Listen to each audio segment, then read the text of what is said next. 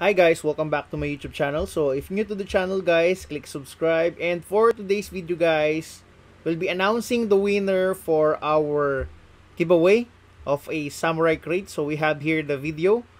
So let's go into this video guys and let's see the comments. Okay. So we have here from Jordan Kirkbride, Merry Christmas Ultimate. I'd like to win the crate as I've had a tough Christmas with a family loss, but also found learning about NFTs and P2E games a real positive distraction. So either way, thanks for the content.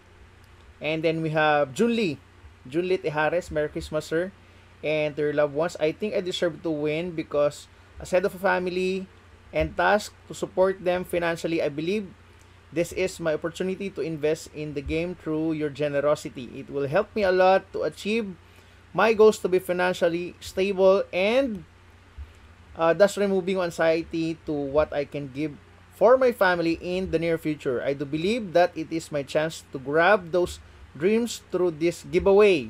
Thanks and more power to you and all of your supporter. Never give up. So we have next Jumel Cabarles. For a card game enthusiast like me, I think I deserve to win a samurai crate because I want to set about a new card game adventure with Samurai Rising. Merry Christmas and hopefully we will be blessed with RNG Jesus. And then we have Ezekiel. Nice content sir, very informative for us who wants to be part of this game someday. I found this game really interesting and hoping be lucky enough to be picked for your giveaway. We have Tyler Keys. Because my wife just told me she would never forgive me for buying more beans for more land. She just said, if you actually win something, I will never mention how much you have spent on this game. I think you, Tyler, you need to have some cash out for your wife to be convinced that you're earning from your gains. So same goes to me. That's what I did. Okay, so if you have some assets available now, you could try and cash out some and then treat her for a dinner, and then she'll be surprised. Tell you. Lefriend Visuals. I deserve to win a crate because I have my birthday recently and it's Christmas. It will be a really good gift to me, and the samurai that I'll be getting from the crate will be put into great use through the game. Merry Christmas and Happy Holidays, Sir Ulti. Okay, so we have Junli Tejares. Wow, congrats sir for having those ads. I never doubted your will to pull those things. Little by little, we will achieve all of our dreams. Kudos and more power. Then we have Limkert. I believe I deserve to win a samurai crate because I really want to expand my portfolio as much as possible while I am a teenager, and I believe this can help me start up my Samurai Rising if ever want to play and make really look into it. Next we have Denise Del Carmen. Good day po. I found your contents very helpful and informative always. I'm not lucky in any raffles po, but I'm still hoping for this one. I'm still a student who's trying to start and continue to grow in this kind of game. I want to help in my financial needs of my family and help other also po through this. It's really a big help having a samurai crate po. If ever po na mapili ako, I will maximize what you're given. Sana po pala rin. Hehehe. God bless po and more subscribers to come. And then we have Cornelius Vanderbilt. Hello sir, good day. Thank you for always very informative videos. Just a newbie and has been a subscriber in your channel for relatively short period of time. But I'm very much interested in the game, especially the stability of its economy. Hopefully you choose me for this giveaway. Good luck to all of us and enjoy playing the game. Advance Merry Christmas. More power to you sir and the developers and moderators. Samurai Rising to the Moon by Cornelius Vanderbilt. We have Amalio. I've been active in the play to earn since some months and now have a good portfolio of NFT games like Axie, Splinterlands, Rising Sun, and Bomb Crypto. Wow, you got a lot there, bro. More than I do. If I win, I'm very sure of be capable of give it a good use to that asset. So he'll make use out of the most out of it. Then next we have, of course, Maana Gaming Presence or Ultimate. Reason I deserve to win a Samurai Crate because I'm loyal subscriber. We know that, bro. We know that. To your channel, and the same time I keep updating for this game and I love this game too. Thank you, Ninong Ultimate. Merry Christmas. Merry Christmas to you, Maana Gaming. Fred Gallardo, good days or happy holidays. Keep safe always. And then music producer, I deserve to win because I'm dedicated towards winning. Nice. We have game newbie. I don't know if I deserve, so you do not know. To win cause never played other NFT games besides Splinterland. You should try, bro. You should try. Sir, tanong ko lang po. No, this is on another note for Splinterland. So, I think I answered this one. Christian De Vera. Carbino Bausa, good morning po. Sana dito ako pala rin magkaroon ng sariling samurai. So he says he'll be glad to have his own samurai. Di ata mabibigay ng crates sa Banana Katana. I think for Banana Katana the crates are all given already. So I don't know if they're still giving INF or Arsan in the game. I'm not updated because as of now I'm more into the gameplays for Samurai Rising. I gave the chance for other players who want to start Samurai Rising because during then it was very competitive at the start for Banana Katana. That's why I didn't join because I want to give opportunity for those players who want to start for Samurai Rising.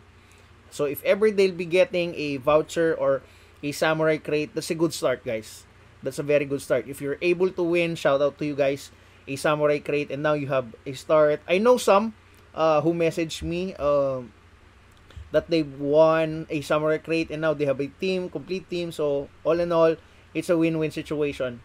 So if you won some Samurai Crate through Banana Katana, guys, salute. Alvin Tobiano, invest and invest. This game is so fast to earn tokens unlike other NFT games. Well, actually, this is true, Alvin. And then we have Stain Brave Akura. Merry Christmas, Lods. Sa tingin ko deserve ko manalo dahil gusto ko mag-invest ng game na to para may pagkukunang pera bukod sa Splinterland. So he says he wants to win for this one and be able to play aside from Splinterlands and try to save up for other NFT games for financial problem in school and in the household so that he could help.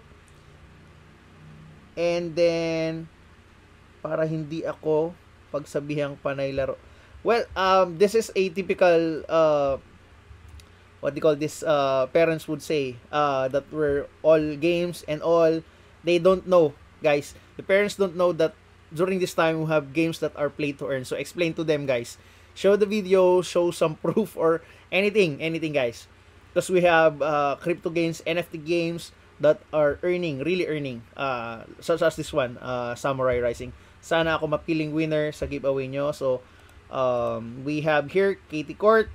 Hi Lods, astig naman neto. Sana pala rin ako sa giveaway mo para pandagdag ako sa pampakasal namin ng partner ko. Hey, more power to you. So good luck on your wedding if you're trying to have a wedding soon, bro. Gusto ko din itry parang card game din ba ito? Yes, it's a card game, bro. So Merry Christmas to you, Lodi. Merry Christmas to you, Katie Court.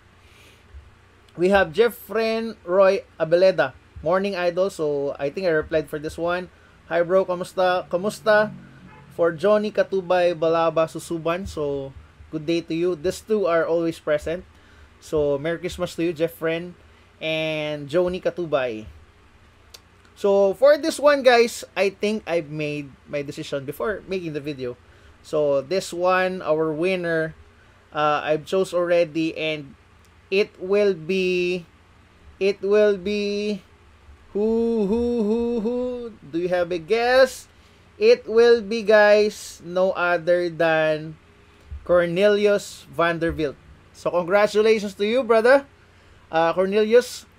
I chose Cornelius for this one, for having for me a more of a complete and detailed answer in terms of this one Plus, he incorporated the things with regards to the game Samurai Rising and Samurai Rising to the Moon.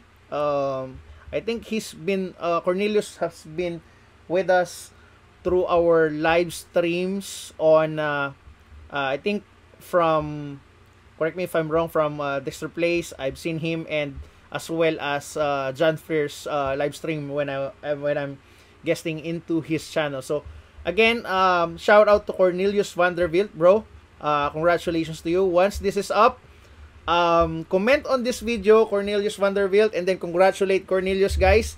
And for the others, stay positive, guys. For those who want to win for other giveaways, we'll be trying to make and have some giveaways. We have a lot of giveaways upcoming, so we're trying to get more sponsors, more of the content that we're doing. So just hang on to it, and then hopefully that we could give at least, I mean, we could give more in terms of this video if and when the videos hit more views, especially for Samurai Rising. I could get more of the attention and call on to the devs, maybe. So again, guys, if you want to help, let's hit a mark, a higher views for our Samurai Rising videos and all, and we'll give more giveaways for especially for the game Samurai Rising. And then again, congratulations to Cornelius Vanderbilt.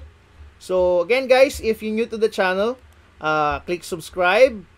And then of course, to all the viewers, subscribers, guys, Merry Christmas and a Happy New Year. Advance Happy New Year to all. And then shout out to Project Ace for being always there. I know it's a holiday and we're making videos such as this, but still, we're trying to give back to our viewers and all. So again, guys, subscribe, make our channel grow.